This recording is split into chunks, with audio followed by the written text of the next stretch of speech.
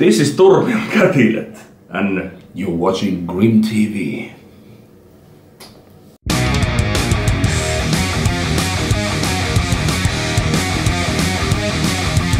How are you guys doing today? Well, Quite well. quite well. I don't know what is well or what is the worst thing. Yeah.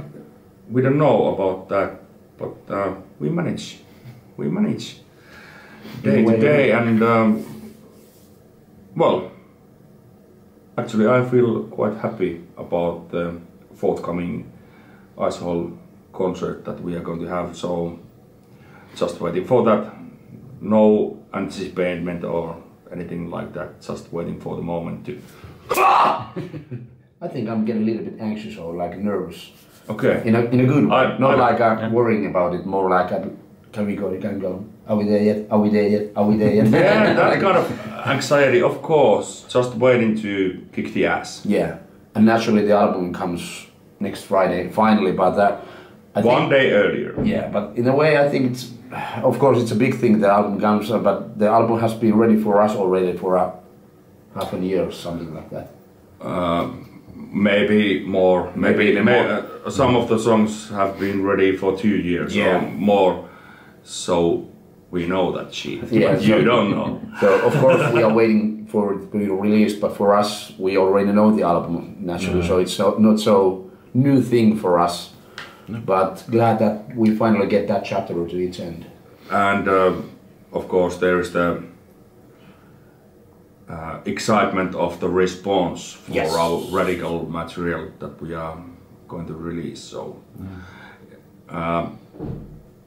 hopefully it's going to split audience in some way. That would be my. Then I'm in the goal. If it splits, like Turmion Kätilöt is now shit. It's ruined. I like the older Turmion Kätilöt. Okay, please listen to the older Turmion Kätilöt. And in the meanwhile, we get thousands of more people listening to the new Turmion Kätilöt. Band always need to develop because evolve. Yeah, evolution is like the must thing in this industry for our music, because it's kind of a thing that we do a little bit for ourselves and like scientists to experiment more and more and more and different stuff. So when we started this band years ago, 20 years ago, the rule was there is no rules. You can have samba, bossa nova, tango, metal, thrash, black metal, anything. And the goal was to do whatever we want to do next, to shuffle the pack. Like, what the fuck is this music? That is different than the earlier album, like the first album. Second album is, I don't like it anymore. And the other guys are, ooh, fuck, yeah, disco, techno. And then comes an album like more metal and stuff like that. And, oh, yeah. So that is our goal, to be universal.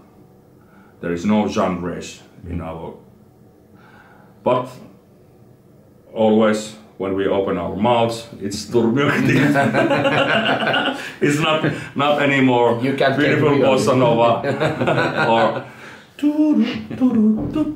But I think the main reason for that is because we are what we are. Even though we like to evolve, there is always this something inside us that always makes the Turmion Kätilöt to be Turmion Kätilöt, nevertheless what we play.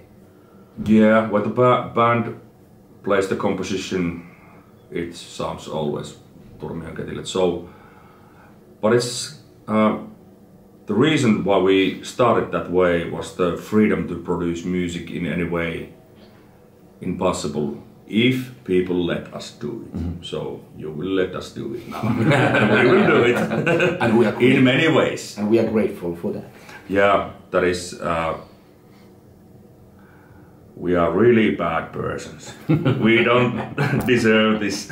No, but we can do this to for the people and for you. So this is maybe we get some forgiveness. We have really ugly lyrics and really bad things, but of course that's the opposite of love. So are we singing about the love on the opposite or hate? That's the question. So listeners, decide. So that's how we are doing. I was just gonna say that covers already. Hold on. Quite well. Well, let's picking on a couple of things that you've now already said. Yeah, I've seen a lot of excitement about you guys finally getting to play that big Jaloviina show. Mm-hmm. I mean, it's been postponed quite a couple of It's times. a dream come true for me and for the band. I'm pretty sure about that. Yeah, that is. The party looks our kind of party. So it's different. Hopefully, it's different in a far. It's gonna be. I have seen the plans, so it's gonna be big. And I think the main thing is that it's our own production for the big hall, because usually, of course, we have been doing headline shows for ages, but like it's always a different thing when you go to the club. We can do a big show in there, we can do a cool show in there, but now we have like a big hall and we have no restrictions. We have the whole show is our show, and then they're supporting us, so we make the rules. And like I said, we don't have rules, so. Yeah, everybody is going to have massive shitload of stuff. Yes. And well, we are going to go to the old ages and going to play the rare stuff that our older fans like and maybe never heard before. And of course, new material, and of course, global warming. And it's going to be a long gig. So you have to go exercise before that, so your hands won't be like spaghetti. When I yell, you put it like this, not like this. After 2 hours. But that's kind of nice to hear. We have water. But it's kind of nice to hear that there's also going to be some attention to like the really old stuff, because I've seen a lot of bands that when they get to do that kind of big arena show finally, that they tend to focus a little bit more on the like newer stuff that they recently maybe got a bit more popular with and stuff like that. So it's nice to hear like there's going to be some like deep cuts, so to say. Yeah, that is going to be from the start to the next album. And of course we have limited time. And stuff from every album. Yeah. Yes. Every album of our history. There is going to be. And rare stuff. Rare stuff too, definitely. But you are talking about we have limited time. Of course we have limited time, so because we can... people have spaghetti hands after 2 hours. So they are going to die. We can play every album, every song. So we have to really like discuss which songs we would like to play. And it was a nice conversation when we were talking about the set list. When we were like looking every album from the first to the Omen X. Like okay, this album, which songs? This album, which songs? And we picked something from every album. It's gonna be like a real cut through. And maybe Jaloviina just wouldn't have enough booze to have that even more extended gig. Yeah, it's gonna be a long one already, so. Yeah, it's gonna be maybe more than 2 hours, I think. And never-ending show. Yeah, we can push it more. Yeah. I guess it's a good way to start your year, like your new year. Yes. It's probably going to be quite the highlight for you already, like early on in the year. I saw 2022. You've been quite busy as well. Yeah. I mean, finally got to do that tour supporting Nightwish and such. Is there any like big highlights that immediately comes to mind there? Well, the first shows after the corona, or however you want to put it. Yeah. I don't remember which show it was, but I really remember the feeling that, like, I wasn't sure should I believe it that we can do this. I was pretty sure when we met the first shows after the corona that it was going to be 3, 4, maybe 5 shows and then back to the lockdown. But when we did more and more and more, and then I get more certain that we are going to do this. Yeah. The feeling and the joy and the well, the feeling to see people how they enjoy and how we can make them enjoy. That was one of the certain highlights. Of course, I can say like a big festival shows or the big shows with the Nightwish. Those are naturally highlights as well. But I think the best highlight was for me to understand that now we can finally do this, and to see how the people want to do this with us. Yeah, there was definitely a hunger for it. Yeah. You were talking about the Nightwish. No, I was talking about the first shows after the Corona. Okay, yeah. The spring of 2022, when we made the first club shows. Yeah. And when it really started to look like that we can do this, there was not going to be another lockdown anymore.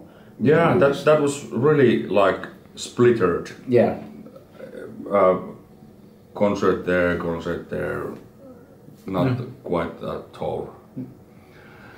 But the biggest thing for me when we managed to get with Nightwish on the tour was to realize how big is the thing that they are doing, how massive and how much people are working with 24/7 with that thing. Yeah. And what I realized was when we managed to play like kick-ass shows, after 5 gigs gigs. I have 5 kids also.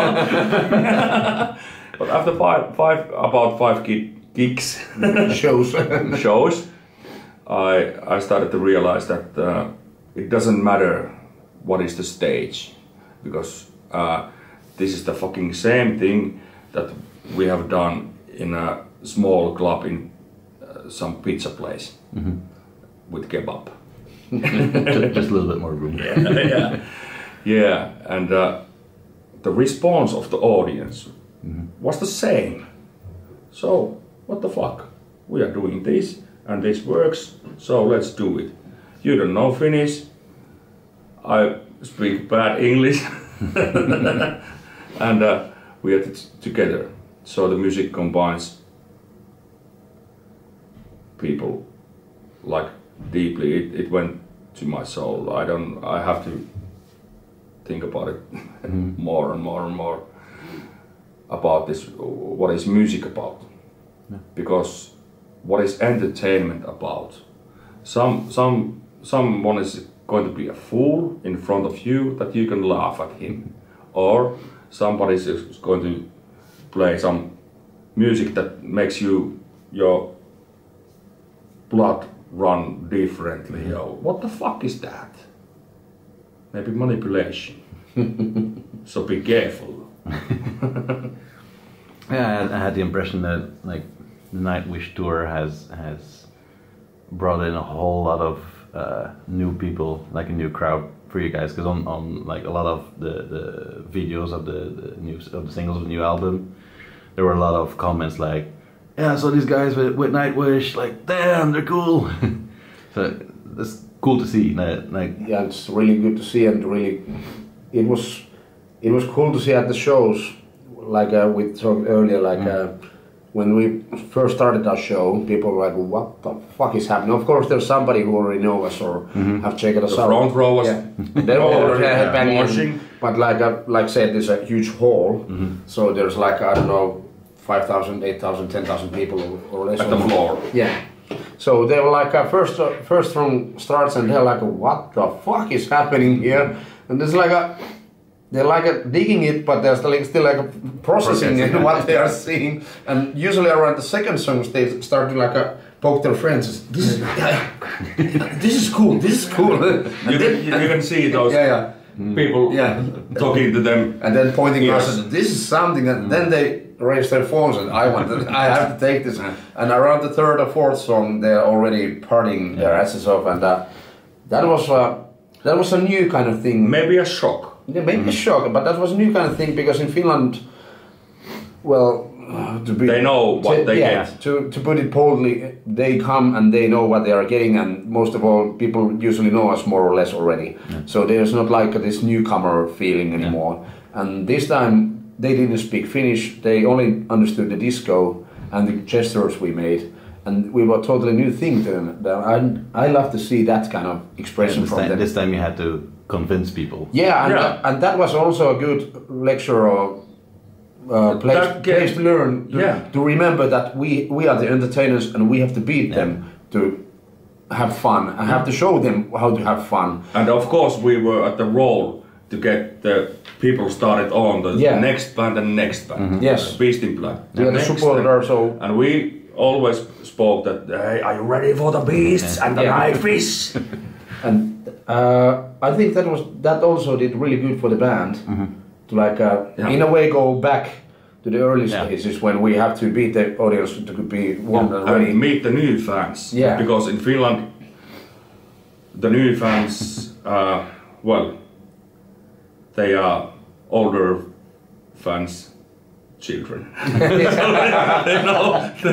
already know what they are getting. So even though the youngsters, they are know used to that music. So that is different. But and of course the language barrier. We sang only one song in English. So it would be easy to sing all our English songs abroad, but what the fuck, that is now not our. That is not Turmion Kätilöt. So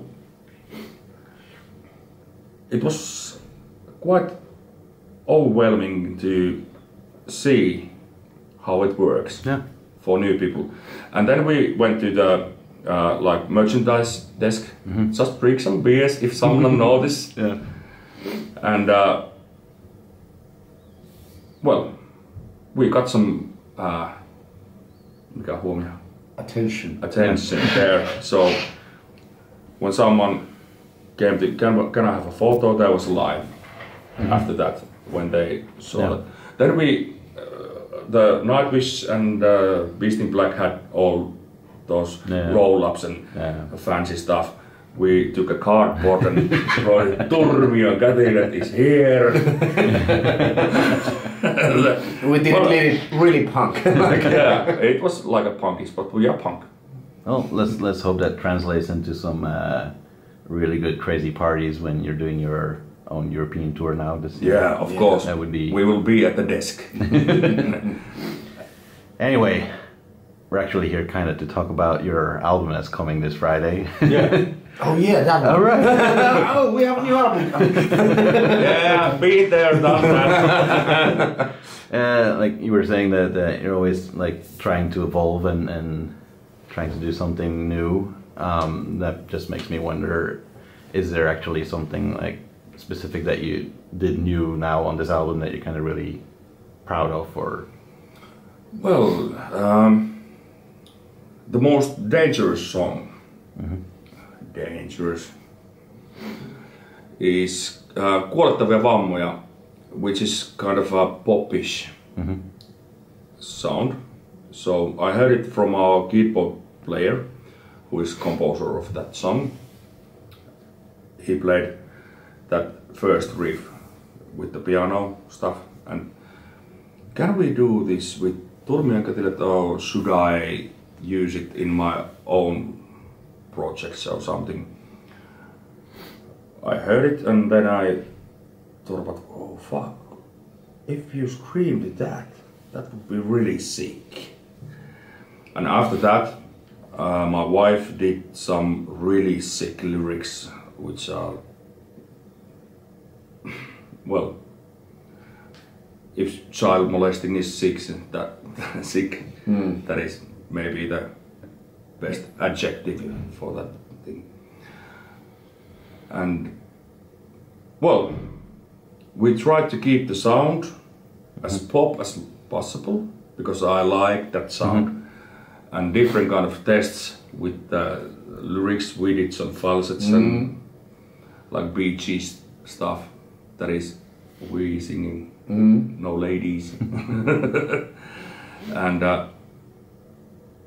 well, that is one thing. That is like one genre to our catalog again. So, but it went really deep to me. And you can, well, I cannot prove it. You have to see when I sing it. Then if you see my face, you can know it goes deep. So that is different for me.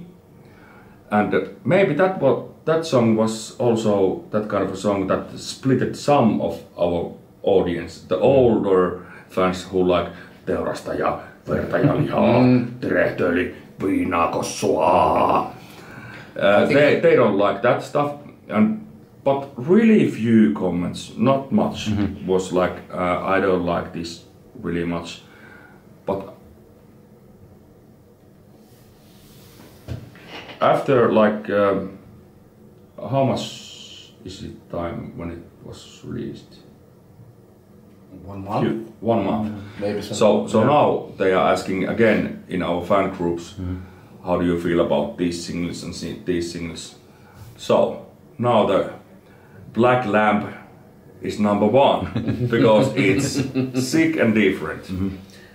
And to be honest, I was expecting way more harsh comments about the song because it was really lack of harsh comments, but now there was also like cold comments. I don't know, but now after a couple of weeks, months, everybody seems to love it. Everybody loves it because it's well, I don't know. People are sick, and we are also. We are only the mirror. Maybe some people are already a little bit like softened up with. They had that one song on I think global warming that was a little bit more down tempo and a little bit more like haunting, not the usual like pumping stuff. So maybe some of those were already a little bit like tendered. Maybe so. And that is also the pack shuffling. We need to shuffle the pack to keep it interesting. And first of all, interesting for us.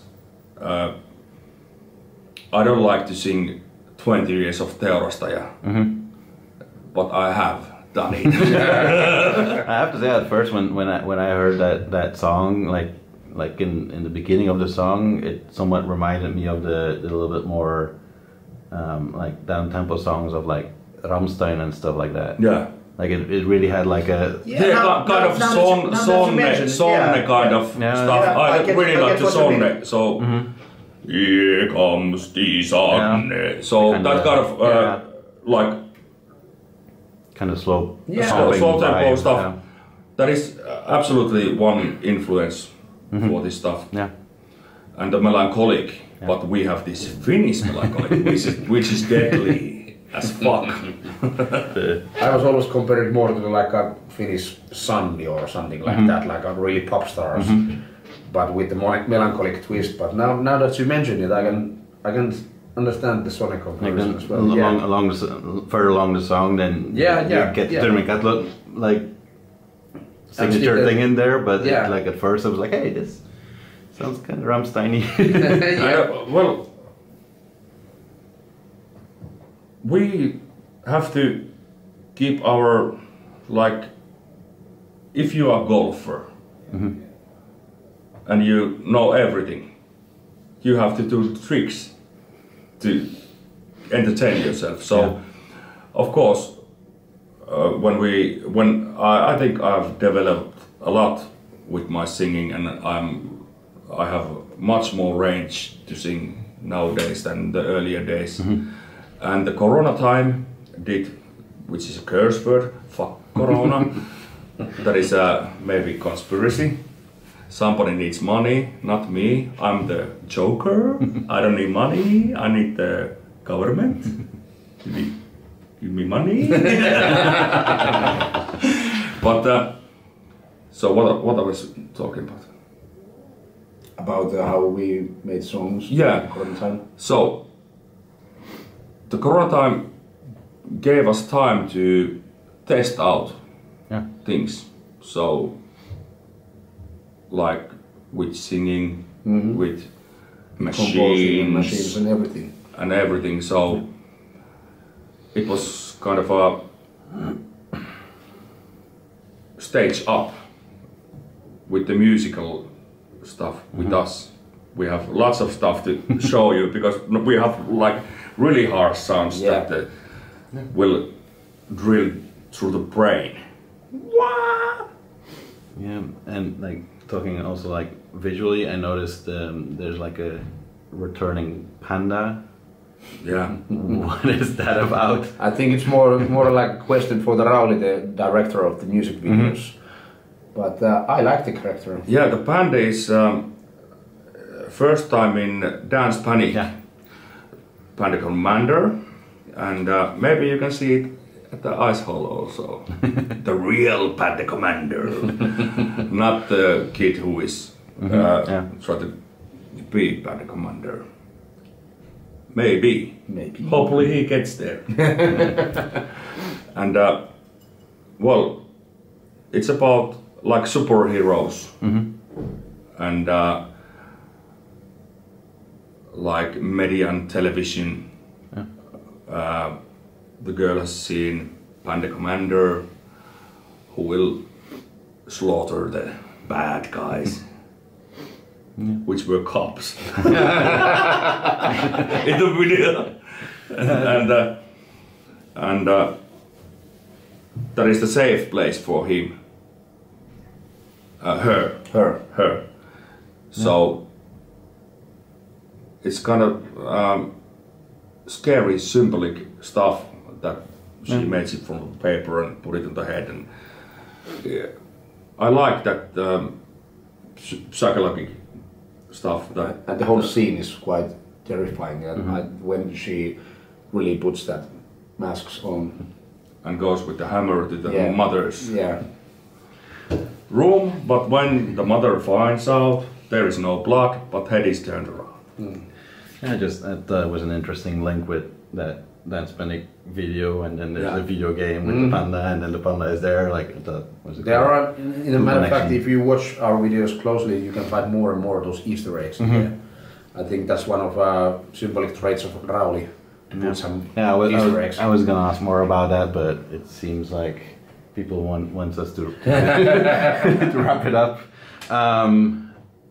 Just wanted to ask if there's any other like big plans you might have still coming year. Like, when is your jaloviina coming? European tour, maybe. That might be a big thing for us. Yeah. But still, I want to focus on every show as much as on this European show. So we will focus on the Finnish shows more, even so. So we are not like trying to get rid of Finland in any way. Yeah. Every people is as important as of course. But the European tour is.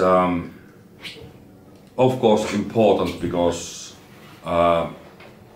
we have seen what we have, so we want to bring it back so it doesn't forget. Yes. Yeah, I was asking like when is your own jaloviina coming out? I was thinking with the Omen X symbol and such. Actually, we had a deal that Alko would like to have Turmion Kätilöt jaloviina, but I don't know. It was cancelled. Like everything. Yeah, but it was like a thing that there was more. Few bands with signature jaloviina. Yeah. I think Viikaten was one, Turmion Kätilöt was one, and Kotiteollisuus was one, and a few others. So I have to call them at Altia. All right. To wrap it up, any last words? Remember the Omen. We all are going to die, but someone somewhere needs help to die. Right. Thank you for that. Thank you.